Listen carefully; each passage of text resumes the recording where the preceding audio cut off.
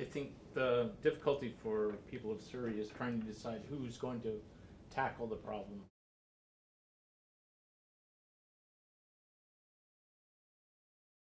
Because we have a track record, because we've already done it. Because if you look at where we came from, when we inherited what we inherited from one of the other candidates, we were the worst in the English-speaking language world for car theft, and we were the worst for violent crimes within Canada's 15 largest cities. And we had the lowest per capita cost of policing in the country. So we had no police, or very few. We had gone through 4 officers in command, so the relationship was not good. We had we were spending $69 million on policing a year, and we moved that needle to $123 million a year. And now, of course, we'll move it even further because we've added a number of officers that will cost us $21 million when they're fully on the ground. So, is there more to do? Yes, there is. Of course, there's always is. And frankly, in a growing city, that will always happen, in any city. So, but have we moved that needle considerably, and have we done a lot? Yes. We've got about 300 more officers than when we started, and changed that reputation. So I believe, yes, I can do it, because I've been on the ground actually doing that work for almost a decade now. So I think the experience and the fact that we have we have transformed the image of Surrey. This is, of course, an issue that needs to be addressed, but it isn't the only issue. You can't be a mayor and have this as your single issue. You have got to have the ability to juggle all these priorities, and there's a lot more than one.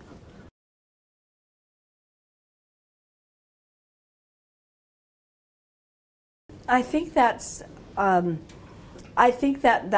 message that I've been struggling to convey, is where we started and where we are, and that we have laid a really good foundation, but there's more work to be done, and that's the piece that I think that's the more difficult message to deliver, is that everybody's got a platform, and they're not particularly too different, other than the plastic police or whatever other than that piece, but the rest of it is pretty much the same. Everyone knows the issues. So my struggle is that people clearly understand this has not been something that we haven't looked at and been dealing with and trying to play the catch-up game, much the same as the facility game of the $800 million that we had to invest in facilities. That was because for a decade we had zero tax. So all of that was a catch-up model as well. So now you're doing catch-up with public safety, which I think we've been done a good job in terms of the monies that we've spent, and been able to maintain the lowest tax rate in the region while playing that catch-up game, and then having a solid platform for where we're going, and still maintaining a reasonable tax rate of only the cost of living.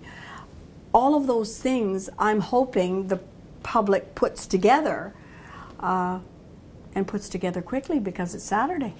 What's your explanation for why it's suddenly such an issue? Because I think probably you're right that crime is down. The perception in politics is what's critical here. I think 3 things, or 3 incidents. Of course, yes. I think Surrey 6. Mm-hmm. I mean, why that's escalates. I think hockey mom, Julie, and the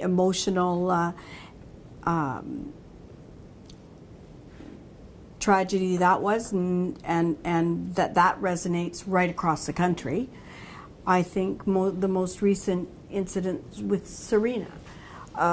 So some pretty bad examples of people who came into our city, frankly, and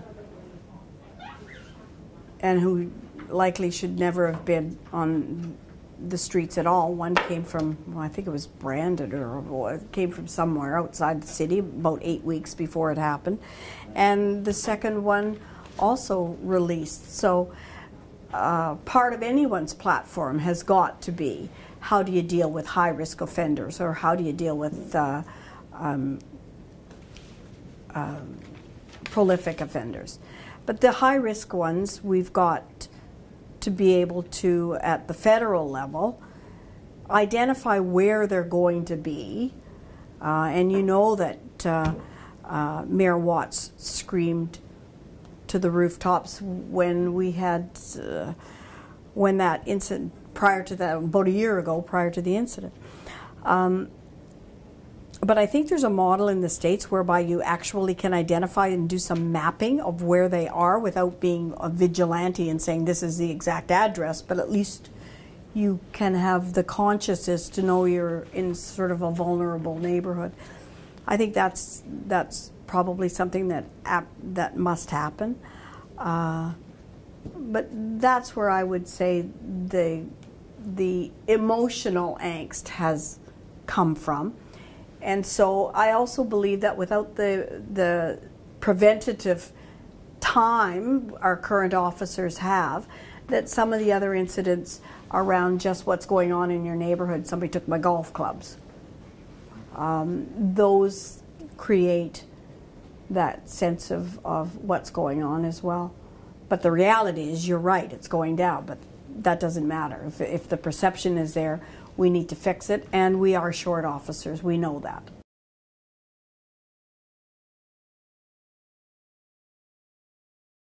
A couple of things on that. First of all, the Surrey Development Corporation belongs to the people of Surrey.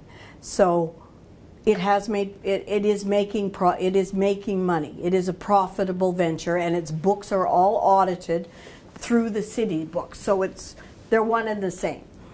The transfer of land, which shows as a debit on the books, is actually our land. So it's really just a paper look. Well, you're giving up an asset, though. We're giving up an asset and moving it over here to a shareholder asset, and the shareholder is the people of Surrey. So we could, it advantages the people of Surrey because the higher and better use of the asset belongs to them. And so that allows us to pay for more police. That allows us to pay for more parks, more sports fields, more. We got a dividend in the last 2 years of $4.5 million. Now that dividend will increase because the profit was more than that, but in turning that into other elements of the business model itself. But that dividend can increase as we need it to increase.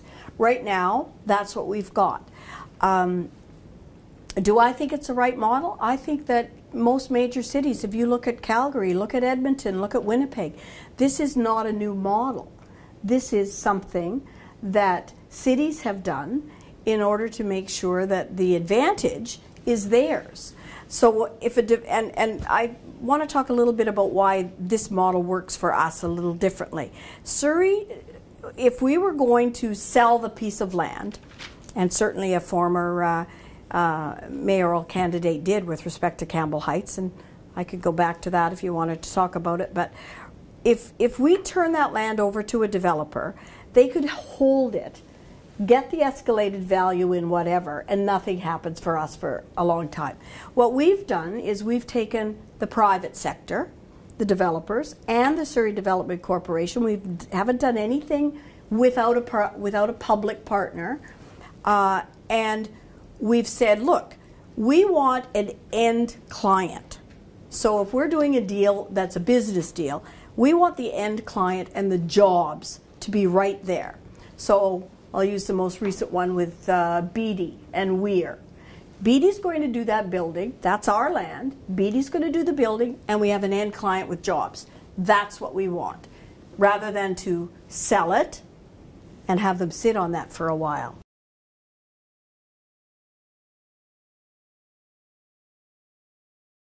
Let me tell you that I never served under a government with Mr. McCallum. You were part of Surrey. I ran municipality, as a and he wasn't elected when I ran 9 years ago. And so after the election, I sat down with Diane Watts and a couple of our other councillors, Barbara Steele and Mary Martin, and said, look, this is not going to be, how are we going to make this work?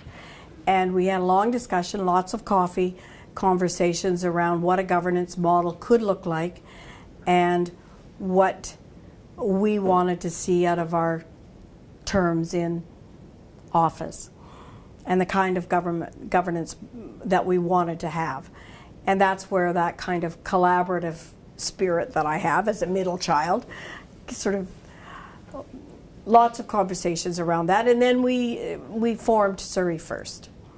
And we decided that it didn't matter if you were left, right, or center, that what we really wanted to do was put Surrey first and do the governing for what was in the best interests of our citizens. And I think we've been really successful at doing that. And I think anytime you can have a table where you have a Judy Villeneuve, generally on the, and then a Marvin Hunt over here, and you could still come to consensus around what's a direction, that you've got a model that works.